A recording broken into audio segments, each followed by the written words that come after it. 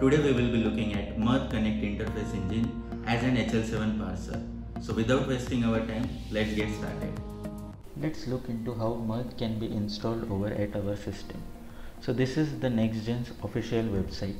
I have gone to their download section, and in this section we can see we can download the Mirth Connect as well as its administrator launcher.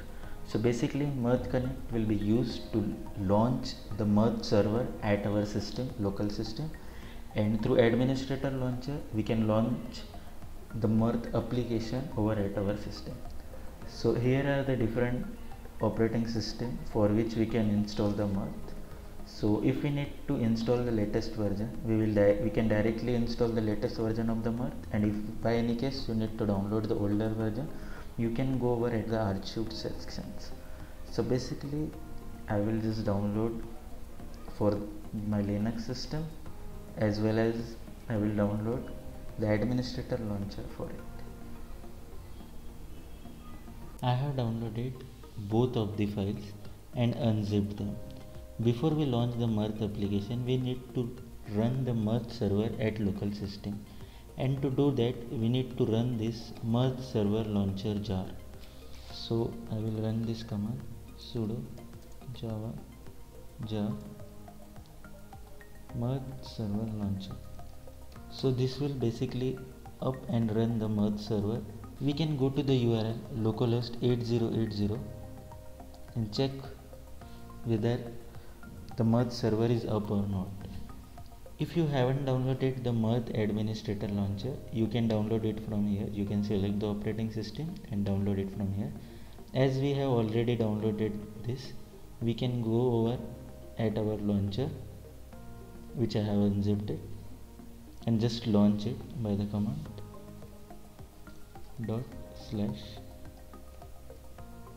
/launcher. So here you can just change the address bar over here. If we need to specify any address, we can just edit this address bar, and we can also configure any other configuration which we need to do. So once this application will be launched, it will ask for username and password. So by default the username is admin and the password is admin or whatever the system password which you have. So this will just logging into the Mirth server, and our application will load and it will start the Mirth application. As we are running our application first time, it will allow us to change the username and change the password as well. So you can change the password over here. You can add on any other things if you want to add. We don't need to register and we can just finish it. So this way the Mirth is installed successfully and run over at our local system. Now that we have installed Mirth successfully in our system, let's dive into Mirth Connect interface. So first of all, dashboard. This is the default view you will see after logging into the Mirth Connect administrator. The dashboard gives you an overall view of all your deployed channels and also allows you to start, stop specific channels and connectors. So basically the next view is channel view. The channel view is a main management screen for all the channels configured on your NextGen Connect. So from this view you can create, delete, import, export, clone, and do all kind of group management from this view as well. So let's create our first channel at Mirth Connect. We will be seeing Mirth Connect as HL7 Parser in this section. So I will just first create a group. I will give it a name. I'll just save the group changes. To create a new channel, I can click on new channel part and I can give it as a name TCP server. We will be creating TCP server for this channel. You can set the data types over here.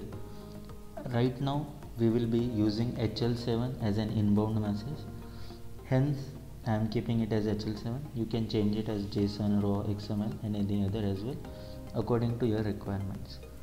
Next, go to the source. You can select what channel type can. So our channel is TCP listener, as we are creating a TCP server at this level. You can change the port over here at the local port. I have changed it.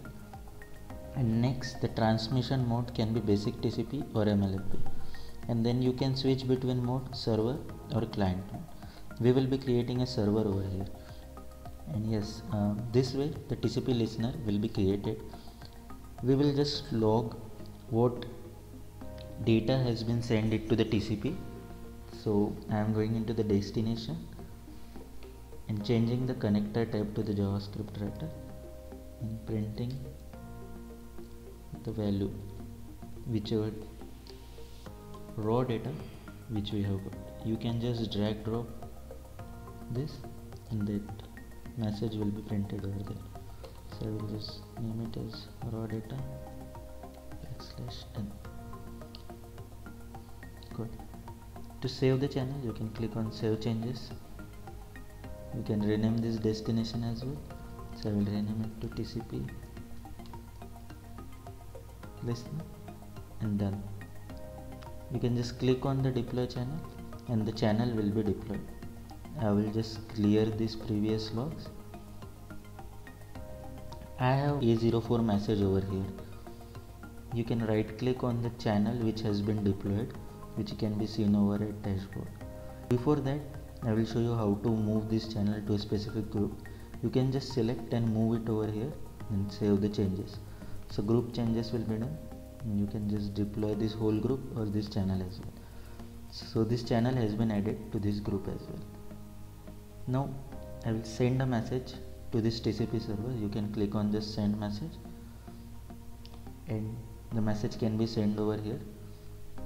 Apart from that, if you have any TCP client available, you can just send them this message from there to this TCP server which we have created at the port 6161. You will receive those data over here. I have double clicked that message and you can see the message has been obtained here as well. We have also logged this message, so this message can be seen over at the log as well. So this complete message HL7 E04 which we have received. So basically by this way you can just create a TCP server. So as we were looking into our web view, you can also view all the deploys channel from web. I have gone to the 8443 webadminindex.xl. I will just put in username and password and you can see this channel has been started. It has got one request, no filter, no queue. It has been sent with no errors. So this channel which are deployed can be viewed on the web browser as well. HL7 messages is sent over at TCP server. As we have already created a TCP server, let's create a TCP client and send data from that client to our TCP server. Alternatively, you can use HL7 soup, which is available for Windows and can be used for creating and transmitting HL7 messages. Let's continue with our creating a TCP client. So I will just click on a new channel, name it as a demo TCP client. I will keep the source as channel reader, change the destination name to TCP sender, change the connector type to the TCP sender as we are creating a TCP sender. As you can see, we can select the mode client or server, add in the remote address which I have added the local address, and our port was 6161 which I have created. If you will click on the test connection, it will be connected successfully. If you have added any wrong kind of port, it would not connect. So just make it back to 6161.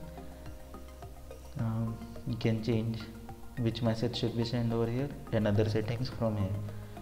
So our TCP client has been done. We will save the changes and deploy this channel.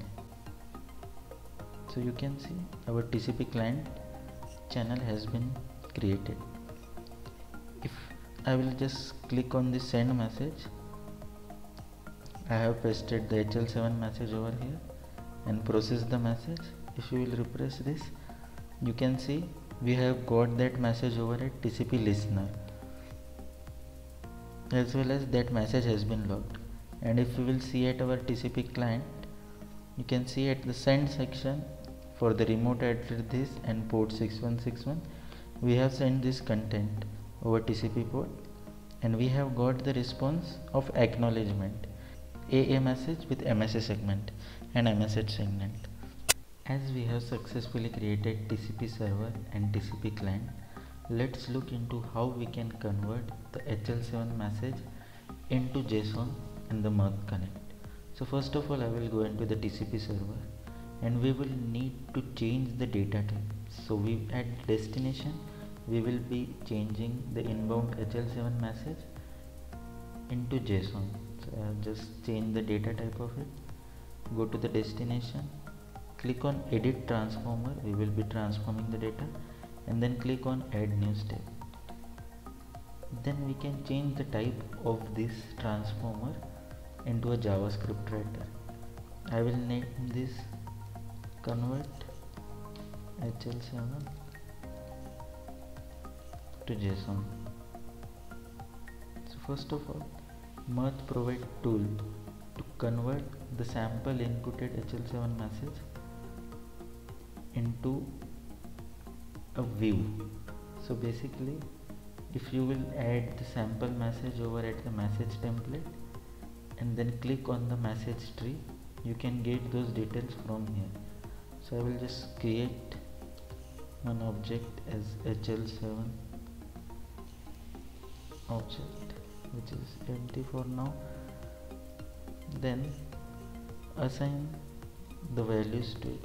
I will just paste it over here and assign the event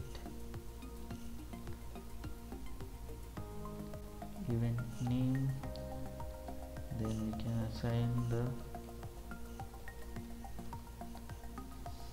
sub event, and lastly the patient ID. You can add as many of fields you require to the JSON or whatever the format which we require. So we will need the message header from here. So if you will go into the MSH 9.1 segment, you can get the event name from there. If you will require the sub event name, it will be available at 9.2. So I will just drag drop this 9.2. And lastly, we will require a patient ID, which will be at PID, which gives the patient details, and we will take 3.1 patient internal ID. So I will just drag drop this into patient internal ID. We will save this message HL7 JSON into the variable message, which can be used as transform data. So I will just add one more logger over here, logger.info, which can be used to print the transform data which we have transformed. So I will just name it as transform data \n, and yes, let's save these changes and deploy it. The channel has been deployed successfully. I will just once again copy this HL7 sample message. From client side, we will send this message and we will check our logs. So we have received the raw message and it has been converted to JSON, which we can see over here at this TCP server. At raw message we have received the HL7 message, and at transformer we have transformed that data. So ADT event, sub event A02 and patient ID. Just to check once again, let's click on the send message, paste this. I will just change this ADT sub event A02 and patient ID to 123456. Just process this message, refreshed over here, you can see the logs over here. as well as if we will go into the TCP server, the raw message will be this, and transform message will be the JSON value which has been transformed. So by this way you can convert the HL7 message and use those HL7 message in the Mirth Connect as a JSON. So guys, this was the complete walkthrough process of installing Mirth, creating a TCP server, TCP client and parsing HL7 message. Thank you everyone. Until next time, bye bye.